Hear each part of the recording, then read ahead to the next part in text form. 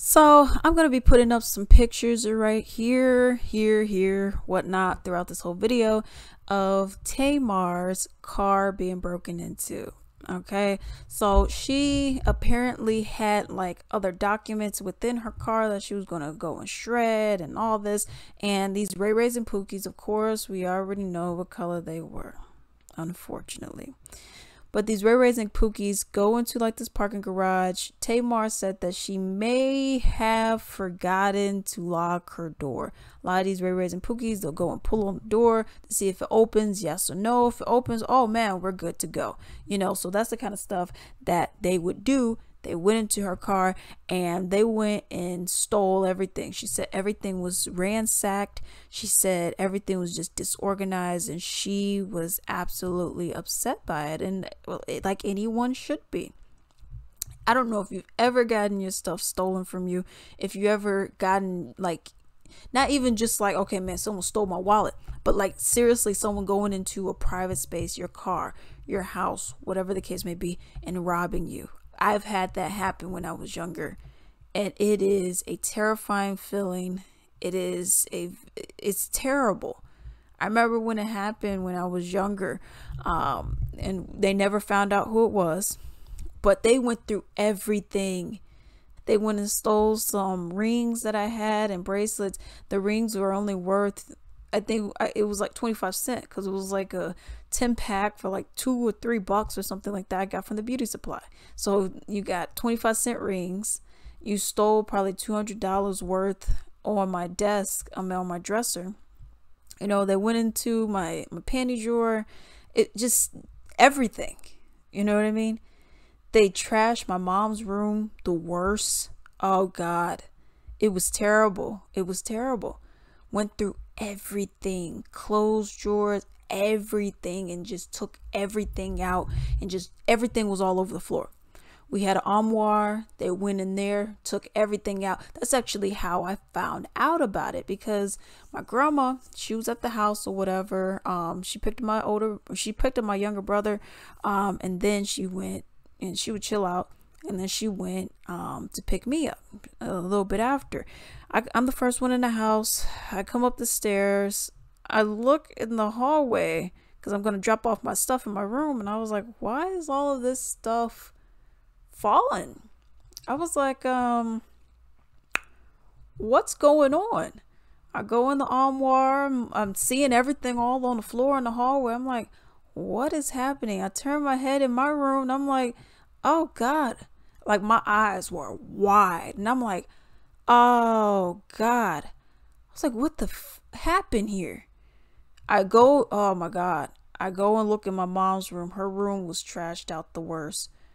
And I was like, oh my God. I go outside and I scream to my grandma. And I'm like, we've been robbed. And she was like, what? I was like, we have been robbed. I was like, they stole a whole bunch of stuff up in here. And then she's like, oh my God, oh my God. So she ends up calling 911.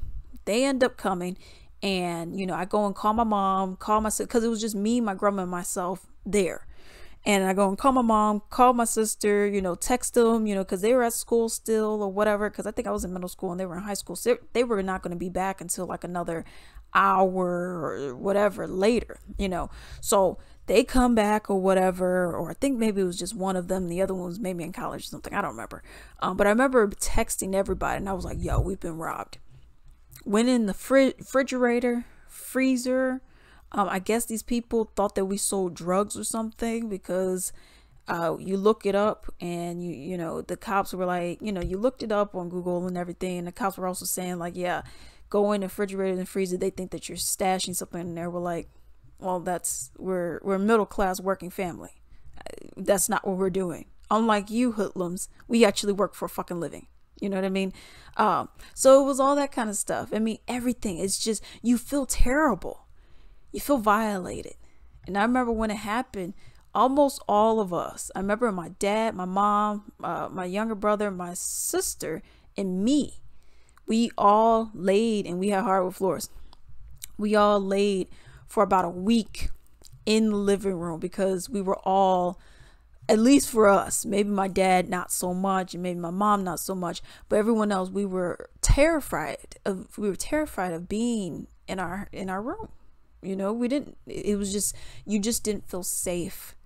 So we all just laid together on the floor, blankets, pillows, and all that for about a week. So it's a terrifying feeling. So that's why when I see that these people get their sweet revenge, these people who are your Ray Rays and Pookies doing all this stuff, I don't feel bad, because you guys are okay with just taking from somebody. Why would you go and steal something from her car? Why would you go and just trash out her stuff? And then I'm sure you stole that car that you were in.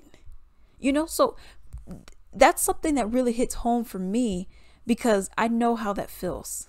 I know the violation that you feel. Just if you feel kind of gross, like, oh God, like I could feel these people's essence. There's everything in this house.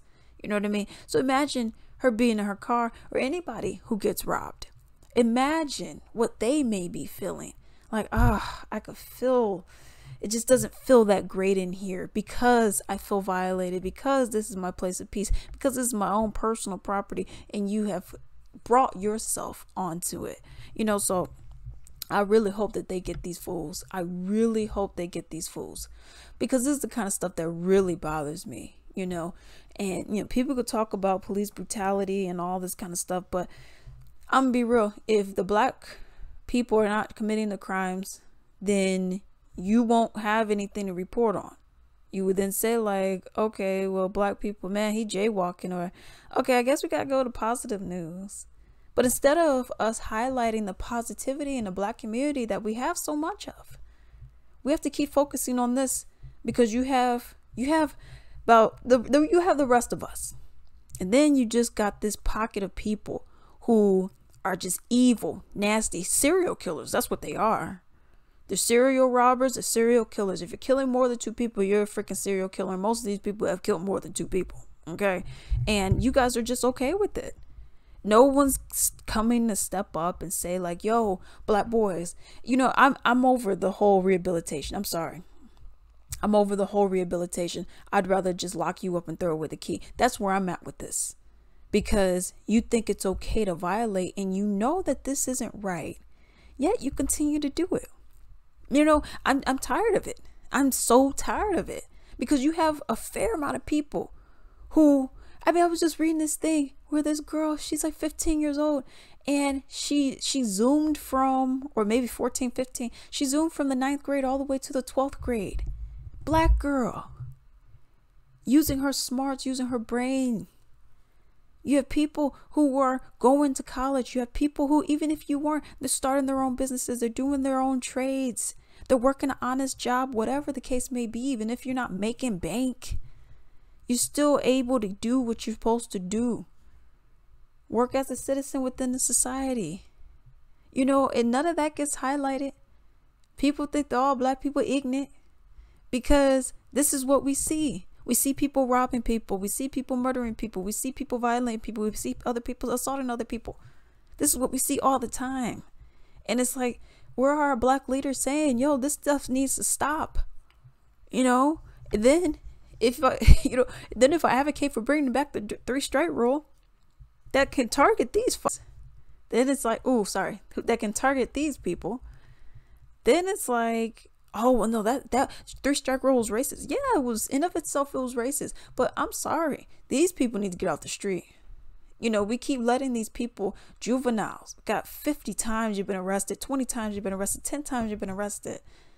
If you didn't learn from the second time, really the first, maybe you got caught up in there a second time. But that's what the 3 strike is. You know what I mean? And I get it was filled by racism. But we got to get these people off the street. These organized crimes who's just out here robbing. Everyone who robs, you doing all this. Okay, you're stealing, you're killing people, you do it. Mandatory 10, 15 years, and we don't hear from you. And there will be no option for parole. Okay? And if you mess up in there, we'll add on, there'll be no parole at all. Okay? You mess up in there, there's no early release, nothing. We're not doing that. That's what needs to start happening. Because our prison system is not a rehabilitation program anyways. Okay, that's the thing. So with that being said, if you cannot use your own programs and you cannot for yourself understand that what you're doing is wrong, why should I have to now be a victim to you? You want to go and victimize people and all that, and then you get off on a $10 bail? How is that fair? How is it fair that you got Tamar Braxton over here getting robbed? That you got anybody out here getting robbed because you're too lazy to get a job? Let me know what y'all think about this, because they got me heated. Hey, I greatly appreciate if you could support me. Simply go to ebay.com. In the search bar, type in Latrice Limited, click on shops, and then support me. I have a wide variety of items on there, many of my own personal Latrice Limited items, such as candles, bath bombs, soaps, essential oil blends, lingerie robes, so much stuff. I even have men's ties and comic books on there. Definitely support me, and do not forget to like and subscribe. Thank you.